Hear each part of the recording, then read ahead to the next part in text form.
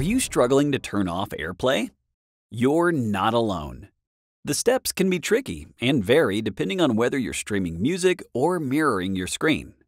In this video, we'll guide you how to turn off AirPlay on iPhone, iPad, Mac, and Apple TV. Let's start with iPhone and iPad. To stop audio streaming, open the Control Center. On iPhone X or later, swipe down from the top right corner, and on older models, swipe up from the bottom. Tap on the AirPlay icon and then select on the connected device or iPhone to disconnect.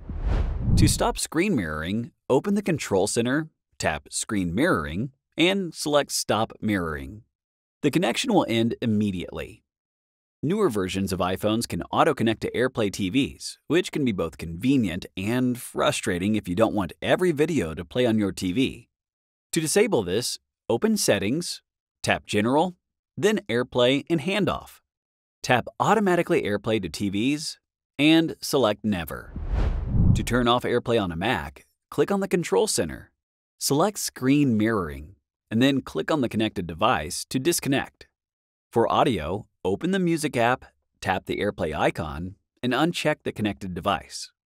Alternatively, open the Control Center, tap the AirPlay button next to Sound, and select your Mac speakers to stop streaming. To turn off AirPlay on Apple TV, hold the TV button on your Siri remote to open the Control Center. Tap the AirPlay icon, select the streaming device, and uncheck it to end the session. Now that you've got AirPlay under control, why not make screen sharing even better? With Setapp, you get powerful tools to make everything run more smoothly. Just Stream makes it easy to mirror your Mac screen to your TV. Display Buddy helps you control settings across multiple screens, while Bartender organizes your Mac's menu bar icons.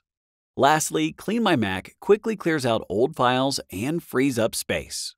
Try them all with the 7-day free trial. How often do you use AirPlay? And for what? Let us know in the comments. If you found this helpful, be sure to like, share, and subscribe for more Apple tips. Thanks for watching.